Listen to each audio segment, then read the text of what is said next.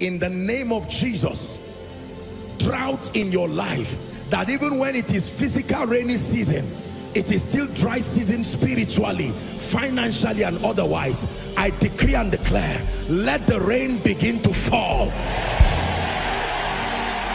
Let the rain begin to fall. Let the rain begin to fall. You're welcome to another spirit-filled message on Christocentric Message. If you're new to this channel, I would entreat you to hit on that subscribe button and then to like this video. As well, I would want you to share this message across, because we believe that as this message is coming forth, it's going to bless you. Graces are going to be imparted unto you, and then God is going to visit your home. Thank you for watching. Stay blessed. There is a biblical requirement for accessing deliverance from God. If it is God you seek deliverance from, there is a condition that all men are mandated to assume. There is a posture that you must attain unto in the spirit in order to access deliverance from God. And that posture is humility and submission. Please write it down. Deliverance in the kingdom and in the spirit is only for men and women who understand the power of humility and understand the power of submission. You must come to a point where you acknowledge the reality of your human limitation outside of the help and the mercies of God. It is called brokenness in one word. 1 Peter chapter 5, please, from verse 6 and 7. 1 Peter 5, 6 and 7. Please write it and look up. The Bible says, humble yourselves therefore under the mighty hand of God, that he may exalt you in due season. Casting all your cares upon him, because he careth for you. Are we together? Do you have that down? James 4:7. James 4:7. Submit yourself therefore to God. Submit yourself to God. Then it says, resist the devil. Don't come and resist the devil when you are not submitted to God. It says resist the devil and he will flee. Your submission first, your humility first. You want to access deliverance, you must come to a point where you admit and acknowledge that outside of the help of the mighty God, I do not even know the tendencies that are enshrined in my own heart. And you must be able to admit it unashamedly, that except God helps me, vain is the help of man, including my own self. Is someone learning now? This is very powerful. Many people want to experience that deliverance from God, but they are yet to come to a recognition that they are insufficient in themselves. Here's how the Bible puts it. It says, not that we are sufficient of ourselves. He says our sufficiency is of God. What is sufficiency? The ability to always rise to the occasion. The ability to be without disappointment. You always are able to rise to the occasion. He's saying when you see that we are always full of capacity, it is not as though we attained it by our own power. We have outsourced a technology through our brokenness where we draw strength from God. Humility and submission. Listen to me. You want to experience the reality of that scripture, to be delivered from evil? I can tell you that humility and submission to the governing authority of the Christ is a fundamental requirement if you will experience perpetual deliverance. Are we together? The Bible says the name of the Lord is a strong tower. The righteous, not a man, the righteous runneth to it. You first have to admit that the name of the Lord is a strong tower, and that until you run to it, you are not saved. We live in a world where it's marketable to be proud, it's marketable to sound self-sufficient, as though outside of the assistance of the Christ we are able to make it on our own and by ourselves. Even Jesus Christ said, I can of my own do nothing. Is that in your Bible? I can. He declared his vulnerability without fear and without shame. Now, please write this down. Deliverance from God is based on a response system. We're going to pray now. deliverance, obtaining deliverance from God is based on a response system. That means deliverance does not just come except it is a response. Number one, deliverance comes as a response to a cry for mercy. Please write it down. Deliverance comes to the saints from God as a response to a cry for mercy. I said deliverance from God is based on a response system. Every time you see deliverance in the earth, it came as a response. There was a reaction from the earth, and then God responded to it. A response to a cry for mercy. Lamentations 3:22. Lamentations chapter 3 and verse 22. It says, it is of the Lord's mercies that we are not consumed. Hallelujah. Because his compassions fail not. A response to a cry for mercy. There is something that always happens to the believer who knows how to cry to God for mercy. In Luke chapter 18 from verse 35, Luke chapter 18, please, from verse 35. The Bible says, and it came to pass, the story of blind Bartimaeus, that as he was come nigh unto Jericho, a certain blind man sat at the wayside begging. 36 now. And hearing the multitudes pass by, he asked what it meant. Next verse. The Bible says, and they told him that Jesus of Nazareth passed by. And he cried, saying, Jesus, thou son of David, have mercy on me. This is very powerful. Next verse. And the Bible says, and they which went before rebuked him that he should hold his peace. But he cried so much the more, thou son of David, have mercy on me. God will always respond to the cry of mercy. Next verse. Reading to 43. And Jesus stood and commanded him to be brought unto him. And when he was come, he asked him, saying, what will thou that I do unto thee? And he said, Lord, that I may receive my sight. 2 more verses. And Jesus said unto him, receive thy sight. Thy faith hath saved thee. Verse 3, immediately he received his sight. Did you know that Jesus would have just passed and left that person like that? And his condition would have looked like it was the will of God for him to be left there. But he understood that in the economy of God, there is daily bread for everyone, and that you can place a demand even through the cry of mercy. Thou son of David, he said, have mercy on me. Thou son of David, have mercy on me. In Hebrews chapter 4 and verse 16, Paul was teaching us that we can come boldly to the throne of grace. He says that we may obtain mercy. You don't obtain mercy where you are. You must take the step to come boldly to the throne of grace by faith, that we may obtain mercy and find grace to help in time of need. Deliverance from God comes to the believer as a response to a cry for mercy.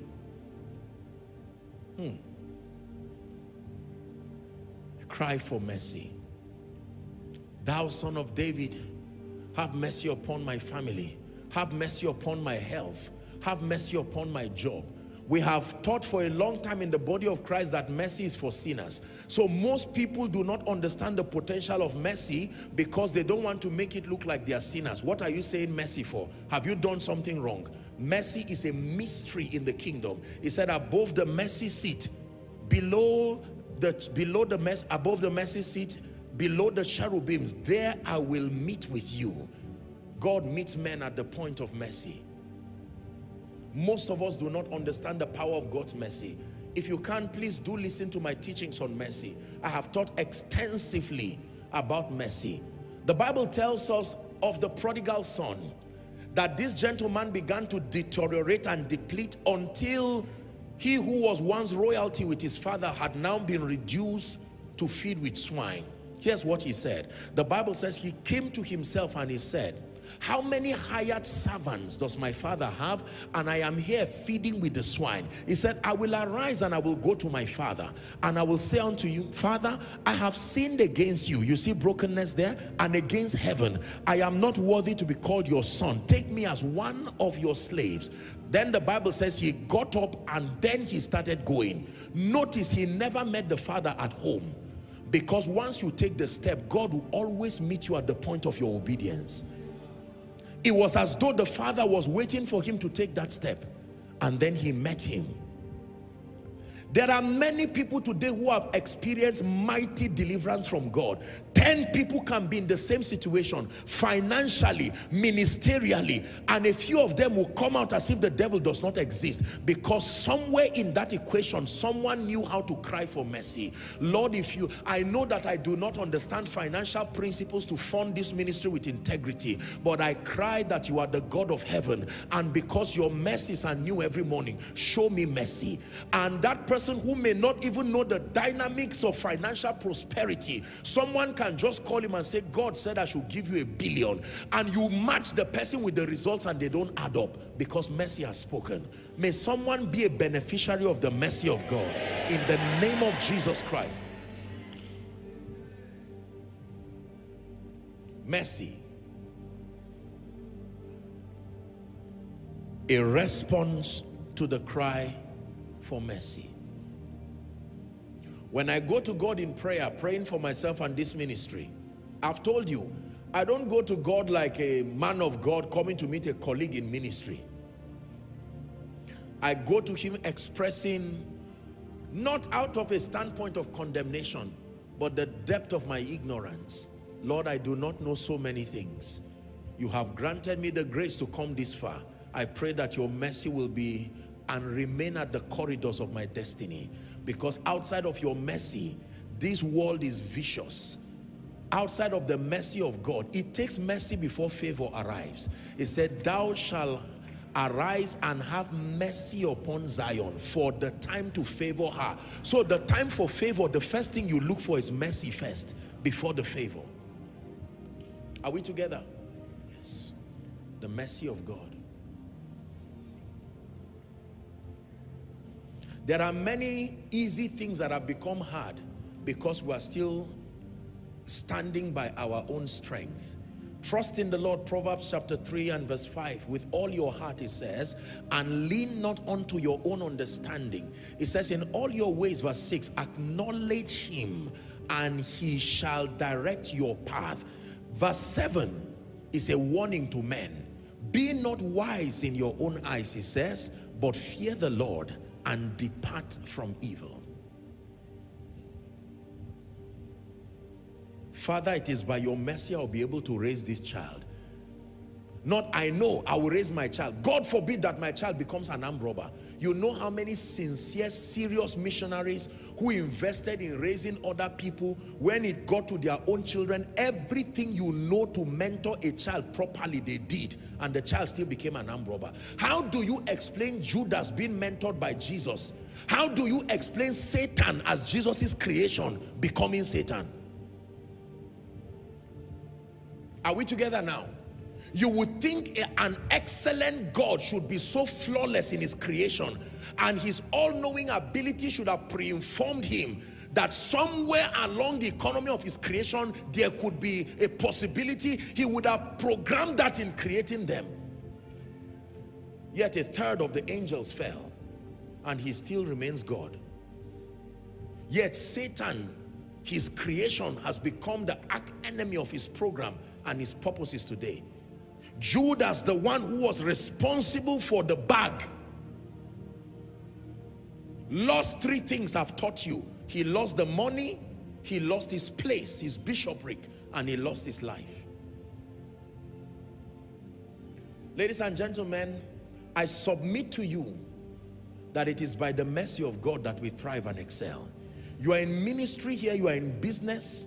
I want you to know that you must perpetually walk in the consciousness that all we are and all that we have is by and large a product of God's mercy. Hallelujah. I told you about a gentleman years ago. This guy fasted, that's the longest I've seen that I know. He fasted for 400 days, 6 to 6. 400 days. I wrapped up the last day with him. And after that guy wrapped it up, he started suffering. And now you are wondering, I'm looking at my life and say, if it is by the investment of spiritual things, some of us should not be where we are. But Lord, for your mercy. You see, the awareness of God, the administration of God's mercy is what brings thanksgiving, genuine thanksgiving. Where would I be if you left me now? Where would I be if you left me now? Where would I be if you left me now? Where would I be if you left me now? There are many of us, based on the kind of training you gave your children should almost be, respectfully speaking, they should not attain onto the level they now have. But the mercy of God caused that when your children left you, God brought prophets and apostles to cover them. They served as midwives, so that the adults you now have are not the children. The trajectory of your training should not produce those kind of champions. But the mercy of God, the mercy of God. Some of you, you saw idols eat up your family members, and it's not like you were more spiritual. One of the ones that died was even a pastor while you were an unbeliever, but God meandered you through a crusade, and here you are today standing. Where would I be if you left me now? Where would I be if you left me now? Mephibosheth, when you get to the palace, do not forget that you were that crippled young man at Lodebar. It took the mercy of God for David to bring you. So do not laugh at Ziba. Ziba had 15 sons and not one of them was favored. They were made to walk and serve Mephibosheth. He was a product of a wrong midwife. A midwife made a mistake at his birth and crippled him. He would have remained like that, but God showed him mercy. Mephibosheth, when they bring you to the palace, I know you can act pious, but when you stay a few weeks in the palace, do not allow the memory of where you came from to be so eroded that you lose touch. That was the mistake of Vashti. She forgot that the only reason why she was queen was that she married a king, not because she was a warrior over 127 provinces. She only married a great man. That's what made her a great woman. And she now created a camp and an empire for herself outside of the influence of the king, and she lost her place. Esther was about to make the same mistake when Mordecai said, don't make that mistake. Haman is about to annihilate the Jews, and don't you sit there and act. You were a village girl in Shushan. Don't forget the purpose for your attaining that glory. Hear me, let me tell you, ladies and gentlemen, when doors open, be ever conscious of the mercy of God. Do not allow the beauty of the palace to make you look down on others and forget that it was mercy that took you there. Man of God, do not celebrate your ministry and go around sarcastic and being sarcastic and insult people. Shame on this one, small church. Oh, you have forgotten that it takes many years for a building to rise, but in minutes that building can crumble. Listen carefully. You have now become a multi-millionaire. You have now become a billionaire. And you look at everybody and they are like pieces of rag. I'm reminding you that if you want to experience deliverance, you must know how to call for mercy and live in the atmosphere of mercy. My life today is a product of God's mercy. Look at me. This is all of me. There are some things that cannot be done by men except God assists a man. Nicodemus came to Jesus in John 3 by night and said, Rabbi, we know that thou art a man sent from God. He said, for no man can do these things except God be with him. There are some results men cannot produce, ladies and gentlemen. And in the presence of this plenty, the tendency is that we want to savor the glory and make it look as though it came as a product of our intelligence. For as long as I am breathing, I will let the world know. It is true that he has helped us to pay our price in various places. But I tell you, it will be foolish of me to stand here and beat my chest to tell you everything you see is a reflection of intelligence. No. I'm the one. You have shown mercy. You have shown me mercy. You have shown me mercy. I'm the one, say, I'm the one. You have shown mercy. You have shown me mercy. You have shown me mercy. Sing, I'm the one, say, I'm the one. You have shown mercy. You have shown me mercy. You have shown me mercy. Listen, years ago I went somewhere and I went to preach for a man of God, and when I was done preaching, I was headed to his office and I saw a gentleman who was walking as part of the protocol. He looked at me and I looked at him and I was in shock. Many years ago on campus, that guy used to be a very strong person, very vibrant and powerful.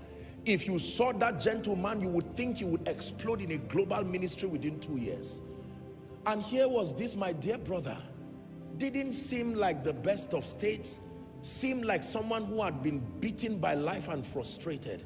I was almost tempted to say, what happened? Then I remembered. Man, these guys were vibrant. When I say, you know what it means?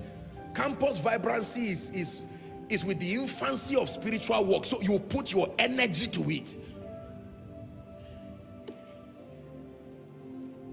You look beyond me, oh.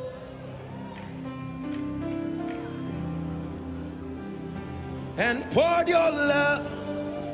You look beyond me, oh. You look beyond me, oh. Sing, I'm the one, say, I'm the one. You have shown me mercy. You have shown me mercy. You have shown me mercy. Hear me. Thank God for these great people that God has blessed me with. But I remember the crowd that was in Jesus's ministry. They were the same people who said, crucify him. So the larger they are, the more the voices that can say crucify you. You will need to cry for mercy. Cry for mercy. And say, Lord, not by our righteousness, but it is by your grace. The deliverance power of God comes in response to a cry for mercy. Apostle, right now I do not even know. I am a man of God, but my family members have not eaten. Things have gone haywire in my life. What you need is the cry for mercy. You can cry the mercy of God to come and become a bailout system in your life. I can tell you this. Number two, let's hurry up because I want us to pray. Deliverance from God comes as a response to heartfelt prayer. Number one is a cry for mercy. Number two, heartfelt prayer. Deliverance from God comes in response to heartfelt prayer. Matthew 26 and 41. Jesus is speaking to Peter and the disciples. 26:41. He says, watch and pray. We have a teaching on this later on, because these two words capture a very deep mystery for surviving the evil of the times. He said, watch and pray. Watch is the product of intelligence and discernment. He says, when it has to do with your safety, there is a place for intelligence and discernment. Watch, be discerning, be vigilant, and then from the information you get from watching, you pray. You don't pray amiss when you watch. You watch and pray that ye enter not into temptation. He says the spirit is willing, but the flesh is weak. 1 Peter chapter 5, we read it earlier. Now let's do 8 and 9. 1 Peter 5, 8 and 9. Be sober and vigilant, it says, because your adversary the devil, as a roaring lion, walketh about, seeking whom he may devour. Verse 9. It says, whom resist steadfastly in faith, knowing that the same afflictions are accomplished in your brethren that are in the world. In other words, this is not new. So there is a way of escape. You can resist him in the place of prayer. Philippians chapter 1 and verse 19, very powerful scripture. It says, for I know that this shall turn to my salvation through your prayer and the supply of the Spirit of Jesus Christ. Anything will turn to my salvation through your prayer. Anything at all. The challenges that now befall you as a result of open doors, they can be turned to your salvation, like it happened at the prison. What was supposed to be a limitation to the apostles. Are we together now? Yes. Paul and Silas, bound as a result of evangelism, as a result of promoting the purposes of God. The Bible says when they were tied there, eventually the jailer and all his family became saved. I know that this shall turn to my salvation. I don't know who I'm speaking to, but what looks like a dead end, you are saying, Lord, the troubles that came to my life was because I got this job. I want to speak to you that in the place of prayer, there is a technology that converts pain to glory. If you know how to manage pain. I don't watch a lot of TV, but there are times I watch Food Network, and sometimes there are competitions that they have, and they give them food that has stayed overnight, and they are expected to do something with that food and still produce a nice meal. Are we together? So they could give them maybe bread, food that has stayed, and it is, they now start thinking of various ways, and they can turn it, you would think it was freshly prepared food. That's how it is. Something that looks like a dead end, programmed by Satan, even the falling of the pit with prayer can become your advancement into Egypt. Even Potiphar's wife's trouble that led you to the prison can become the final bouncing point before you get to the palace. For I know that this shall turn for my salvation. Every time you are afflicted, according to James 5 and verse 13, it says, is anyone afflicted, let him pray. I can tell you, when you pray with understanding, it sustains the ability to produce tremendous power. In fact, the Bible says in Mark, what's the scripture? Verse 24, Mark 11:24. It says, what things soever ye desire, when ye pray, not if ye pray. There is a relationship between desire, prayer, receiving, and having. Desire, prayer, receiving, and having. I've told you that you can only have what you have received. If you have not received it, you cannot have it. Receiving is a spiritual technology, and then you have it as a manifestation. God is able to respond to men who travail in the place of prayer. You can access deliverance in the place of prayer. Listen to me, ladies and gentlemen. I can tell you that you can pray your way out of many troubles. You can pray your way out of many troubles. The moment you begin to discern that the spiritual climate is unfavorable, maybe your job, maybe your business, maybe ministry, all kinds of things are happening. Your husband is sick, your child is sick, finance going down. You see, the signature of Satan is discernible. The Bible says the thief cometh not, John 10:10, but for to kill, to steal, and to destroy. You can see his signature immediately. The word of God is the principal tool for discernment. You can see immediately, this is Satan. This is Satan. And you begin to pray. He gave us the prayer language as an advantage so that we do not walk with the limitations of the mind. The mind can catch up later on, but you can begin to engage in prayer, strategic prayer. It says the fervent and effectual prayer of the righteous man availeth much.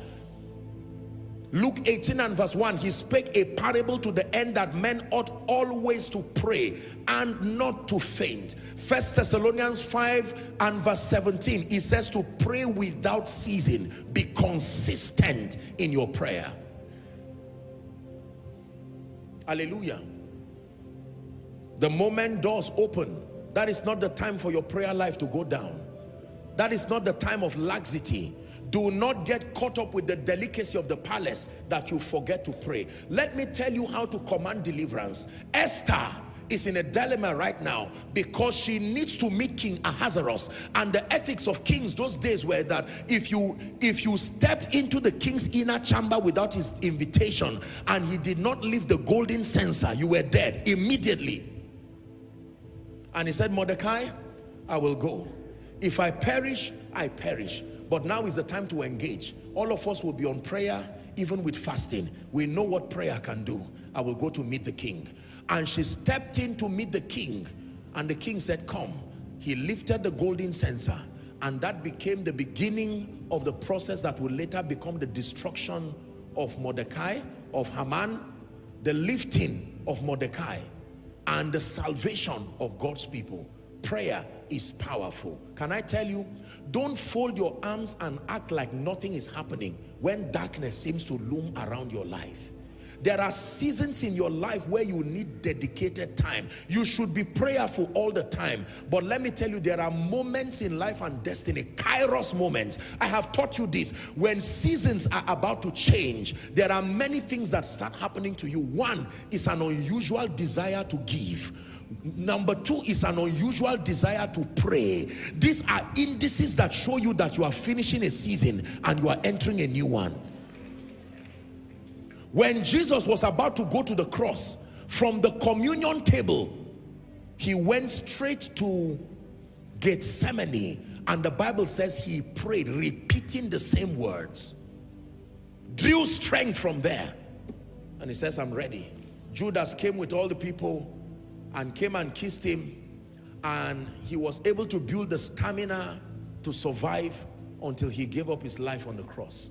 Can I tell you, if you turn aside in the day of battle, the spiritual diagnosis is that your strength is small. Not because victory is not possible.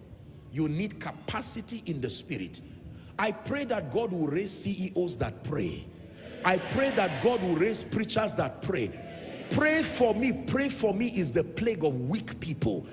Yes, there is a place for intercession, but let me tell you, everybody who is rising must master the mysteries of the altar. You must know how to hold on to the horns of the altar until you command perpetual victory. There are certain burdens of leadership that come upon you. If you do not know how to flog out the destinies of people in the place of prayer, you will raise a weak and a defeated people. Prayer is powerful. You lock up yourself. What is happening in this ministry? It looks like doors of favor is closing. It looks like all kinds of things. We discern the signature of darkness. Father, we call upon you. You are the deliverer. As a family, you find out that you're rising, you're excelling. God is distinguishing you among your other people within the bloodline perhaps, and it looks like it's coming with corresponding consequences. Now you have intelligence to know that it is nothing unusual. It is part of the battles that come with growth. It is the implication of open doors. There are giants on every mountain. Don't desire the mountain without holding the tools to fight the giant. Be like Caleb. He said, let us go up at once. We are well able. Hallelujah. You must know that deliverance comes in response to prayer. I can tell you, you can pray negative seasons out of your life. You can pray unfavorable seasons out of your life. There are times you take God seriously and take your destiny seriously and engage in the place of prayer until your light breaks. Are we together? Prayer does many things.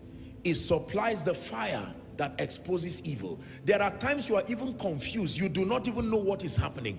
Prayer in partnership with the word is what begins to filter the happenings beyond the realm of the sight, to dig deep into the spirit and know what is really happening. Because you see, judging by the flesh, you are going to misjudge so many things. Prayer filters your perceptions until that which is true is what stands. There was a viper hiding in the midst of the wood, but for as long as there was no fire, the viper was comfortable. The moment the wood was lit, the viper was exposed.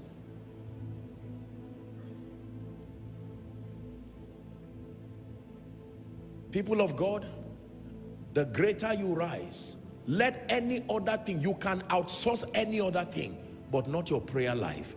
Outsource those who come to wash your cars. Outsource those who come to clean your house because you are busy. Outsource a secretary. Outsource any other person. But in addition to the people who intercede for you, you must independently understand that there is something about heaven's response to your voice. To your voice. To your voice. To your voice. There is no end-time ministry that will stand without a proper, consistent, ever-growing investment in the place of prayer. There is no business that will stand. I told you this. You cannot be the same person leading the field, expanding in your business, and you believe that Satan will fold his arms. Have you forgotten in the Bible where a few people bound themselves with fasting and said they will not eat until Paul died? Men can go that far for your downfall. Just because you are not wicked does not mean other people are not wicked. Not all men have faith, ladies and gentlemen. Someone can sit down and say, we see the children in this family rising. Let's see who else rises. The little work that I've done for the Lord in the ministry has shown me many possibilities that I probably would not have believed existed, as far as the administration of evil through the hearts of men is concerned. Ladies and gentlemen, please make sure you are people who understand the dynamics of the altar. My goal is to help you and support you with knowledge and to guide you. But you must pray. You must pray. You must pray. We live in times where you must understand the place of prayer. Don't say, I am weak. Start from where you are. Number 3. Deliverance from God is based on a response to praise. Deliverance from God is based on, number 1, a cry for mercy. Number 2 is based on heartfelt prayer. Number 3, deliverance from God to the saints is based on a response to praise. Psalm 18 verse 1 to 3. Psalm 18 verse 1 to 3. I will love thee, O Lord, my strength. Verse 2. It says, the Lord is my rock and my fortress. He calls him my deliverer, my God, my strength, in whom I will trust, my buckler, the horn of my salvation and my high tower. Let's read verse 3 together. Ready? 1, 2, read. I will call upon the Lord, it says, who is worthy to be praised. By that formula, hold on, by that formula of calling upon the Lord and adding it with praise, shall I be saved from my enemy. He was revealing a formula that I will call upon the Lord who is deserving of praise. So by prayer and praise shall I be saved from my enemy. If you are Paul and Silas and you find yourself in the prison, it is prayer and praise. Exodus chapter 15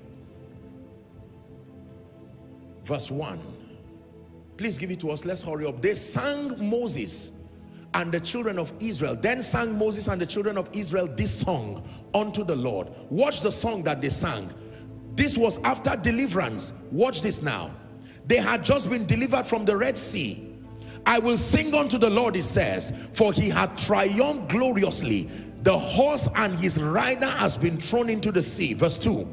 It says, the Lord is my strength and my song. He has become my salvation. He is my God. I will prepare him a habitation, my father's God, and I will exalt him. Verse 3. The Lord is a man of war. The Lord is his name. These are people singing the presence of God. Verse 4. We're reading to 11. It says, Pharaoh's chariots and his hosts had he cast into the sea. His chosen captains also are drowned in the sea. Verse 5. The depths have covered them. They sank into the bottom of a stone. 6. Thy right hand, O God, is become glorious in power. I hope you know this is a song. Thy right hand, O God, had dashed in pieces the enemy. And in the greatness of thy excellency hast thou overthrown them that rose up against thee. Thou settest forth thy wrath, which consumed them as stubble. 8. And with the blast of thy nostrils the waters were gathered together. The flood stood up right in a heap, and the depths were congealed in the heart of the sea. 9. The enemy said, I will pursue, I will overtake, I will divide the spoil. My loss shall be satisfied upon them. I will draw my sword, my hand shall destroy them. Verse 10. It says, thou didst blow with thy wind, the sea covered them, they sank as leads in the mighty waters. Who is like unto thee, O God, among the gods? Who is like thee, glorious in holiness? Read the remaining part. Fearful in praises, as a result doing wonders.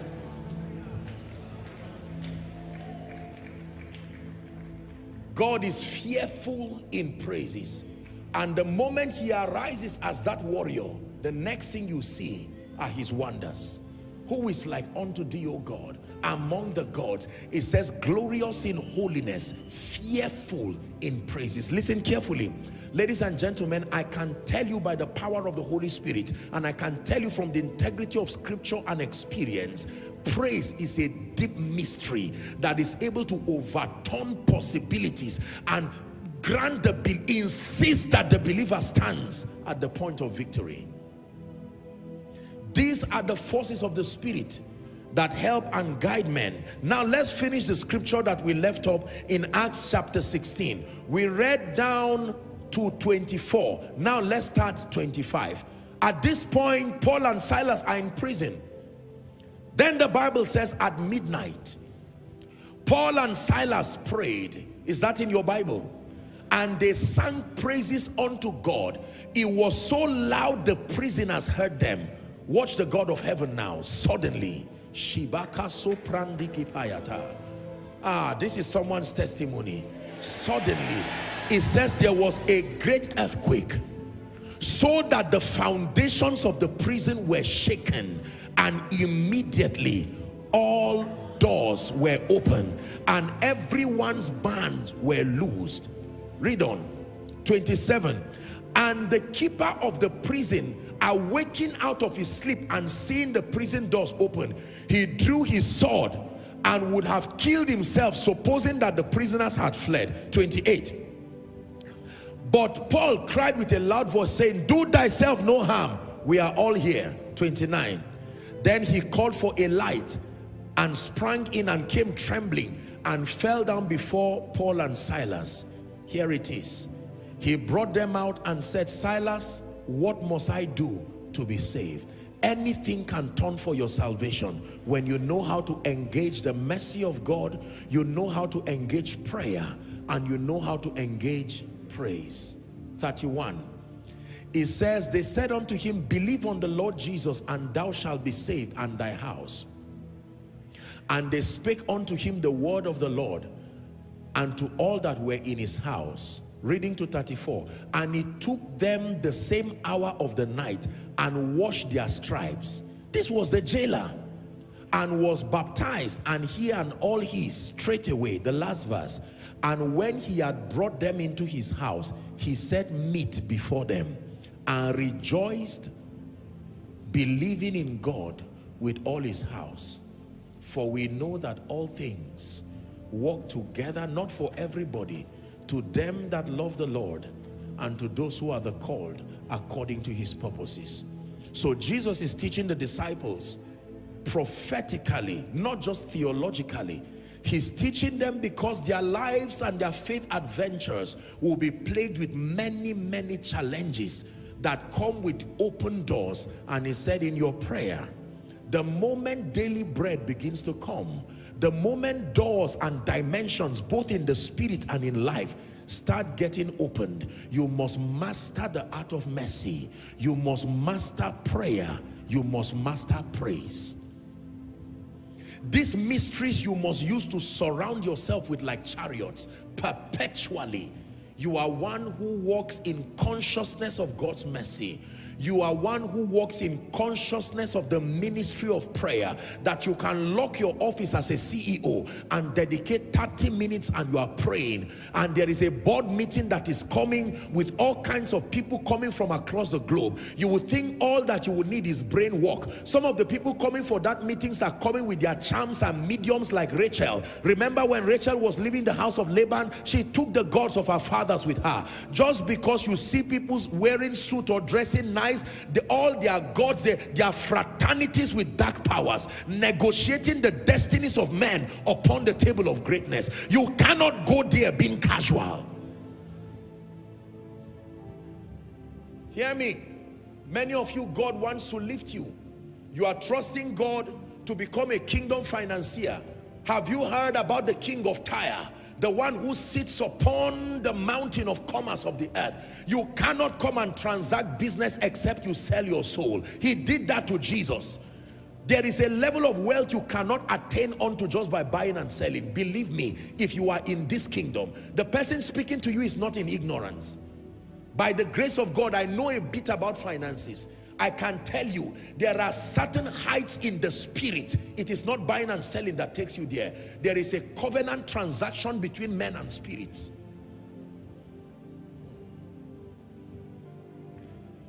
Hello, beloved in Christ. We hope this message was a blessing to you. I would want you to do something for us. If you are new here, kindly hit on that subscribe button for us, and then like this video as well. Share to your family and friends to bless them, because we know that this message will be a blessing to their body, to their soul, and to their spirit. We would need you to do one thing for us too. Tell us in the comment section where you were watching us from, and then if you've got any testimony for us, kindly share with us. Thank you for watching. In the name of Jesus, drought in your life, that even when it is physical rainy season, it is still dry season spiritually, financially, and otherwise. I decree and declare, let the rain begin to fall. Let the rain begin to fall. Let the rain